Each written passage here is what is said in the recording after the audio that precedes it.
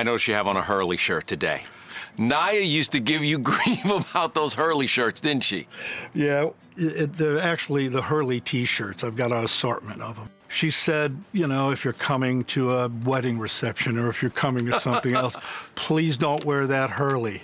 It was kind of that back and forth where, yes, you have a daughter and you're the parent, but she was also had grown into your friend. Yeah, we had a really good relationship. You know, father-daughter's relationships always go sideways.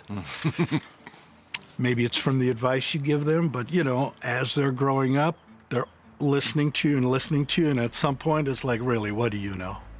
And those are the dynamics that we had to overcome, and I think we overcame that really well into a respectful friendship, partnership. She always came back to me about maturity things that she needed to learn about. And when she started having a child, that was a big moment. What did Josey mean to her? He really became everything for her, right? Yeah. Her focus was really on him. And as he was growing up, as she was becoming a mother, she really leaned into that. The word I want to use is maturity. Became very mature as a person, and really receptive to other people's feelings. How did you talk to him about his mama? And I see that he asks about his mama all the time. He does. I'll tell you, Nikayla and Ryan are doing a really great job, right? Tough situation, especially because he was there. It's not like you're talking about a ghost that's floating around, right? He's got memories as well, but boy, is he coming around, right? Really strong kid. We handle him and we talk to him just like he's a 5-year-old going on 6. It's no different, but when he wants to talk about his mother, we talk about his mother in conversation. He's growing up and handling it really well. The way Nikayla has stepped in and helped take care of Josey in such an amazing way, what does that mean to you? Nikayla is an amazing individual, right? She's got a lot of love for her sister, very close. There were media outlets that said, oh, eyebrows are raised when she moved in with Ryan, and really she was just doing the best thing for Josey, though. Yeah, that's right. That had to irritate you a little bit. Not at all. No. Not at all. Well, remember, I'm it. used to paparazzi. Not me, myself, but I'm used to hearing about the paparazzi. I'm used to hearing about people's opinions. That didn't bother me at all because we knew we were doing the right thing, and that's what we did. How's Ryan doing? Ryan's good. He's working. He's a great father, just a really great father. You learn a lot about people and you learn a lot about relationships when you go through something like this. I couldn't thank Ryan enough for the father that he's become. You think about mothers will do anything for their child, and she used her last breath to make sure that he was okay. What does that say to you? Sort of the same mantra she used for life, you know, preservation, keep going. When things are hard, you keep pushing, right? It just shows you the strength of the person. You talked about FaceTiming with her that day. Yeah, that was a hard day. That was a hard day. She called me up when she was on the boat and she was looking for a place to dock. And I'm an avid boater. Kids have always been in the water. You know, I haven't told the story a lot, but I got a real sinking feeling because I'm in Tennessee FaceTiming with her at Lake Piru. Yeah. And I was just trying to advise her, hey, you know, you got to know how the boat drifts. You got to know the lake. You have to understand, you know, that you're with Josey, and you guys just got to be in a safe place. And if it doesn't have an anchor, you don't want the boat to drift away from you. And then the phone cut off. And I don't know why we even got reception, because when I went to Lake Piru, 0 reception on the phone. So I don't know if it was divine intervention or what it was, but I could see how, you know, the swells on the lake and how difficult it was. You took a picture that day of the FaceTime, didn't you? I did. Do you look at it often, and what do you think about when you look at it? I couldn't look at it for 9 months, right? And in fact, I couldn't look at any pictures for Naya for 9 months. I just recently, going through this process we're going through now, talking about her a little bit, is the only time that I've been able to look at some pictures.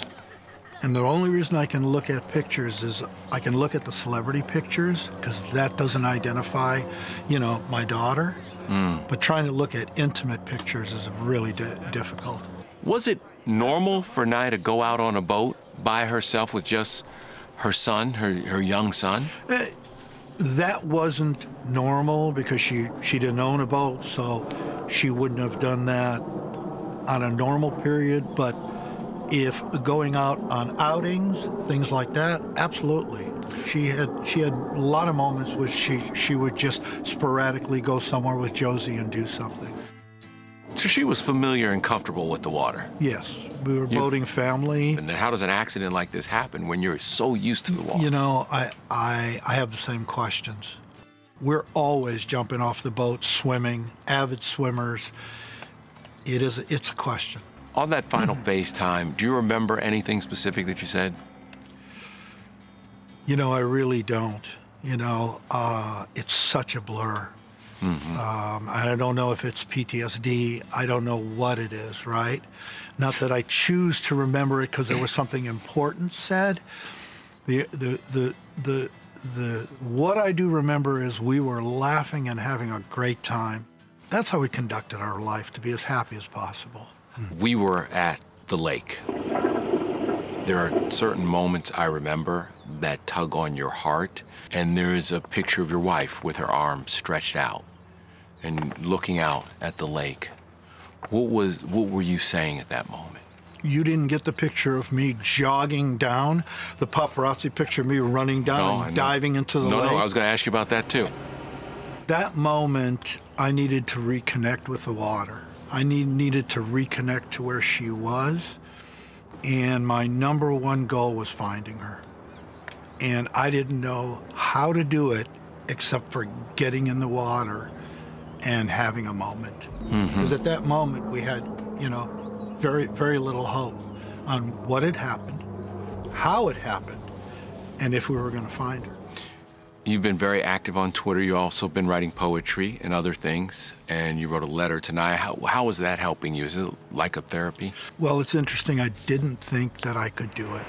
And I went to a spot that I used to take her to once in a while when she was down here. And I just said, oh, okay.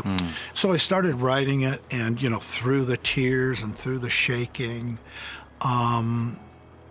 I was able to, I think, express the emotions that I had for her. And then in closure, in the letter, I also came to terms with, you won't be back here. I know I won't see you again. But me, Michael, and Nikayla, we have Josey. We've taken care of him. He'll be fine. Will you do me a favor? Will you read this letter? Naya, my beautiful daughter, I'm writing this letter to you this Father's Day 2021 as I'm sitting here on the ocean cliffs in Carlsbad by the single lone dead tree where I took you many times as an adult when you came to visit me. I'm looking out at the vast ocean sea, crying over the love that I have for you, shaking, not being able to laugh with you or hug you or hearing your sarcastic quips about my Hurley shirts. Don't worry, Nikayla still has that covered. I miss you terribly. Even though we sometimes didn't see eye to eye, you always came back to me, and I you. You're not coming back this time, like I'm used to you doing. But our love for each other remains the same. This Father's Day, I'm going to celebrate your life with me and the greatest moments that we spent together. And I wanted to let you know the things I feel for you and how proud I am for you, the daughter and mother you became. It's been so long since I've been able to tell you the joy I feel when I remember how we used to bond over music and singing. The hard time when rejection came to our lives professionally and personally. When I told you at 15 years old about boys and men. what you were going, that you were going to have a hard time because of the type of person you are. Driven, mature, intense about your goals and path in life. You made me so proud of you when I took you to Venice at 17 and you got up on stage to sing at that open mic with all those adults in the room, looking at you with judgment in their eyes. You were nervous and hesitant, but you believed in me and my confidence in you, and you did it. You killed that song. You listened to my advice and went forward through every obstacle that came your way. Remember when you graduated high school? I said, well, college is next. You looked at me and said, yeah, sure. You had a plan and a goal in mind, and nothing stopped you. I guess you knew what you were after. I'm so proud that you didn't let the pressures of those teenage years break your spirit to achieve your goals. I think about those times together in the recording studios again, with those adults telling you what you should and shouldn't do. You had your own agenda. I also remember telling you about my teenage days in the 70s, so you knew that I wasn't perfect either. Your beautiful son Josey is strong, healthy, and happy. He's growing up and he's been taken care of just like you did. He knows you're okay and watching over him, rest assured. And he talks about you all the time. Mama, thank you for caring for me, your brother and sister. Keep sleeping soundly, my angel, and we'll take it from here. I love you and miss you, but I know you know that. Love, Dad. I don't even believe I wrote that. Why not? It's emotions that are, really deep.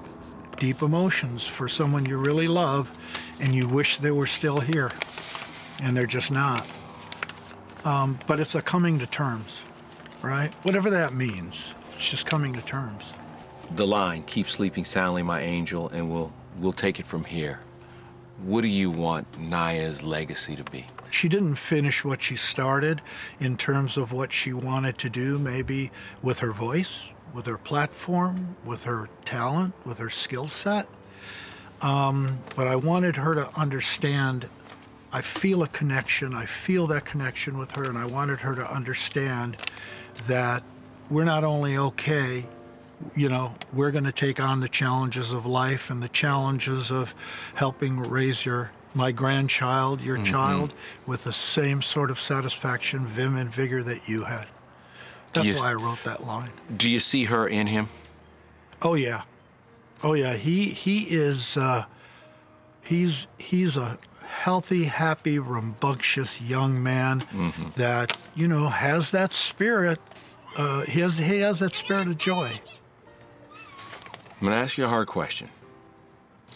You think back to that day. Does it replay in your head? It used to, for about 9 months, 8 or 9 months, until I started this process of purging by talking about Naya and celebrating her life. I don't think back to that moment. I really don't. It's a lifetime. It's 33 years. Yeah. I think of the whole, it's a 50,000 foot level, right? I look at the whole lifespan and how much she gave to me, I gave to her, we gave each other as a family. It's really, it's a joyous occasion rather than a tragedy, right? What do you want people to know about Naya? I think it's about sort of the strong, dynamic personality and never giving up. Never giving up on your dream and your focus. She knew she was lucky, but she knew she worked hard for that. She didn't go out and try to be that character. She tried to be Naya and show people the best that she had. Always happy.